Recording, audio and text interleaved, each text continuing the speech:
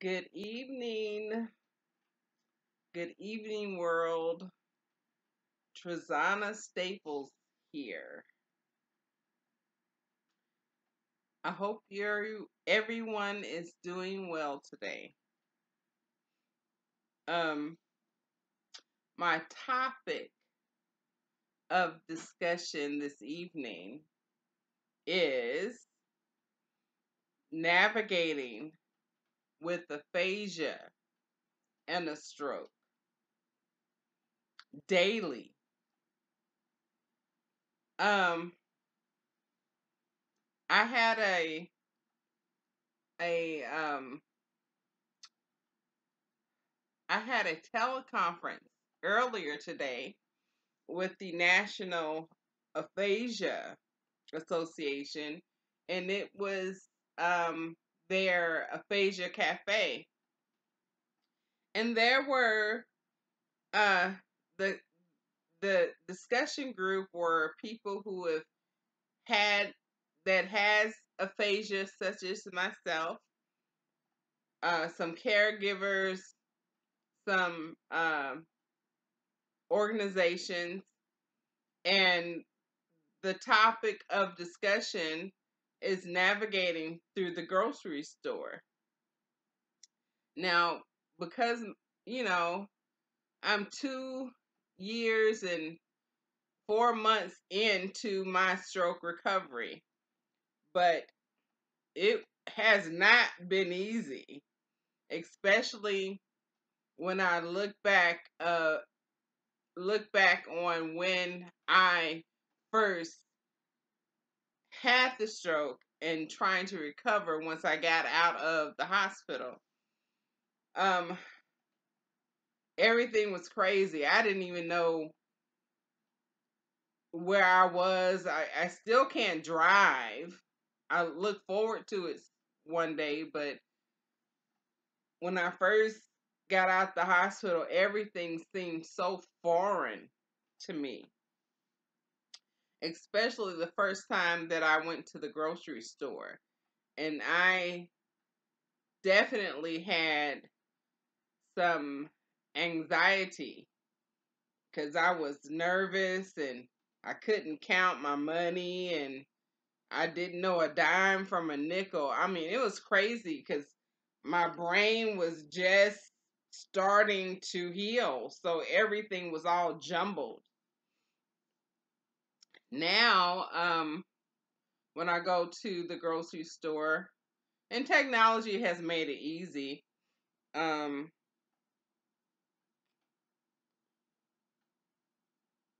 I can order my food online, which I have done several times, um, and it's delivered.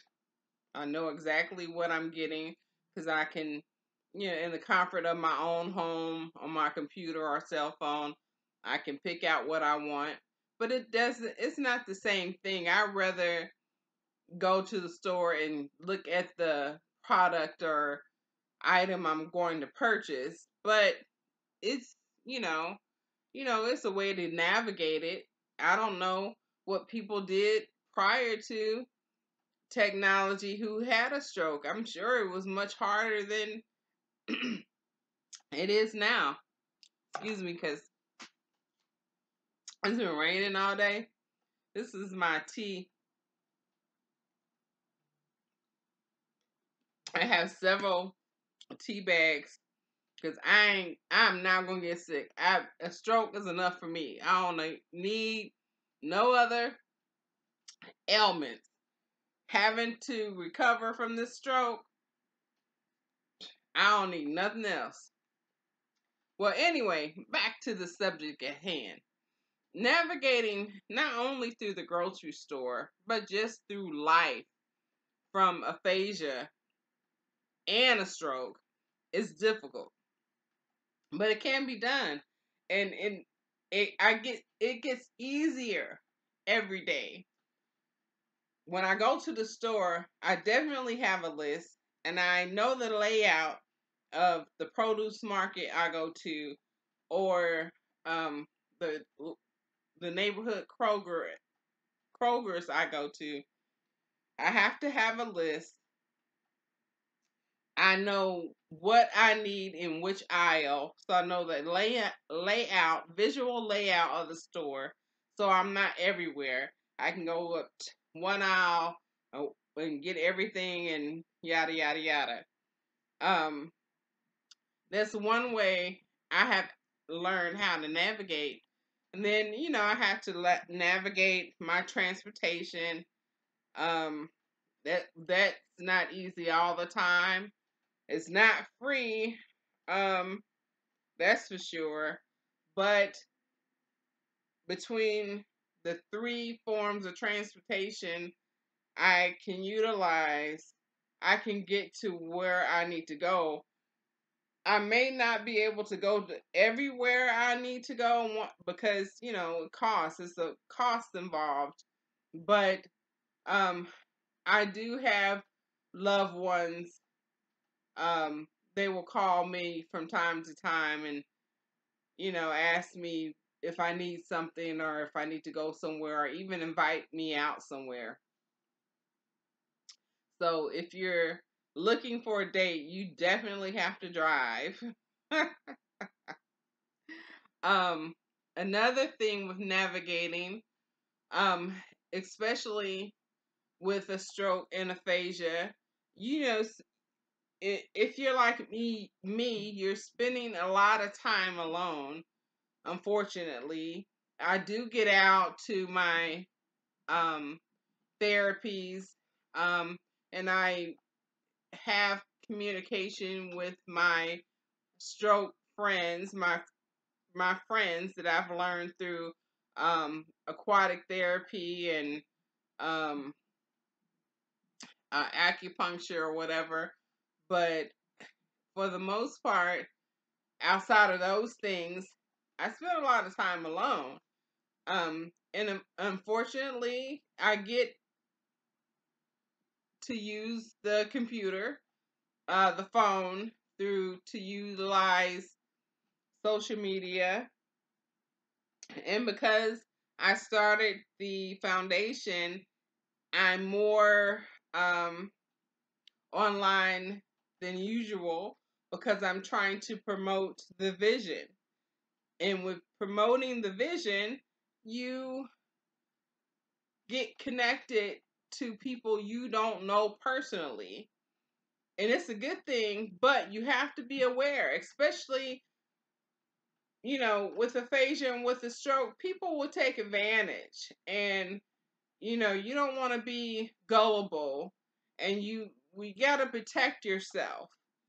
Um, I know earlier on in my stroke, um, there were certain things I couldn't understand or I couldn't say words that I was trying to say, and people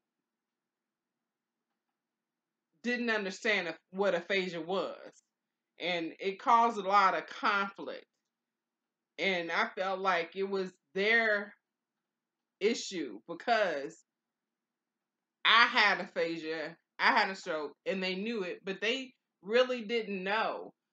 So part of the reason that I am doing videos and posting blogs is not just for stroke survivors, is to educate people about what educate people about strokes, period.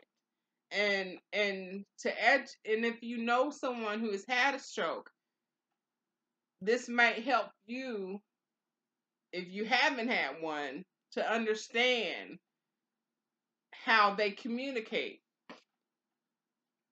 Um, but at the same time, there's a lot of scammers lurking. I get messages and phone calls and about from people I don't know, and I choose not to answer. I I key into certain words because I'm very transparent. What you need to know about me and my foundation is online on my profile. So if people call me and haven't read my profile, I know exactly if they have or not, or if they send me messages, and people think that I might be, thinking I'm alone, but I might be alone, but I'm not lonely. First of all, I might be lonely, but not alone, something like that. But people will try to use that to their advantage and take advantage of you. So you have to be aware of the scammers because they are out there and they're lurking. So the only time I was scammed, it was years ago, and it was from someone I knew personally.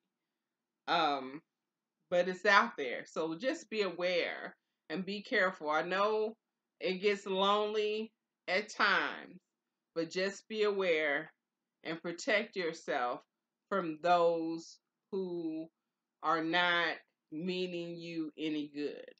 You're in control of your computer. You're in control of your cell phone. You don't have to respond and you don't have to answer.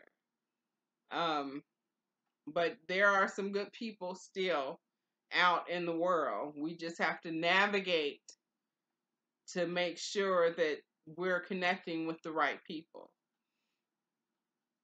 And in terms of the aphasia, I told you before in a previous video, your word exercises, your um, reciting songs, reciting nursery rhymes, reading out loud definitely helps you to communicate, triggers the brain to navigate a different way.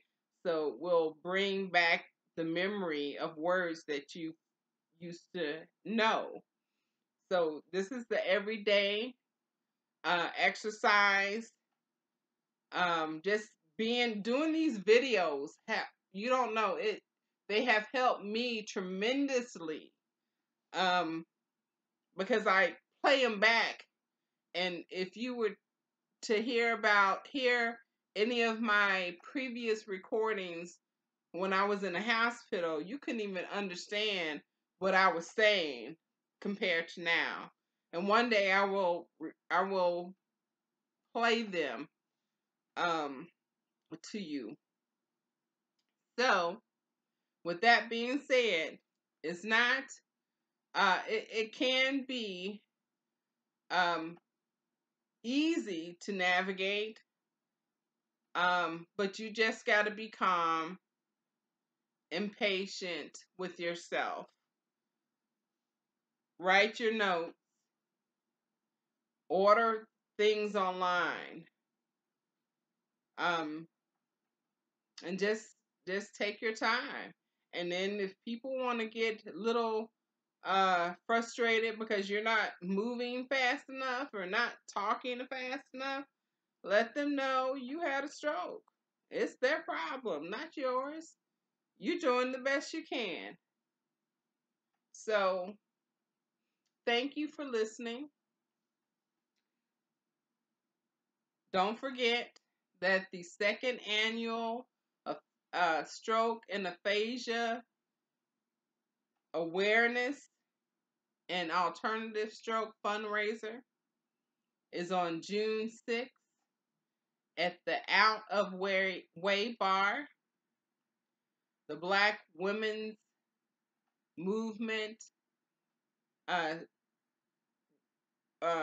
is going to participate. The Out of Way Bar is a sponsor, and there's room for more sponsorships and more advertisements.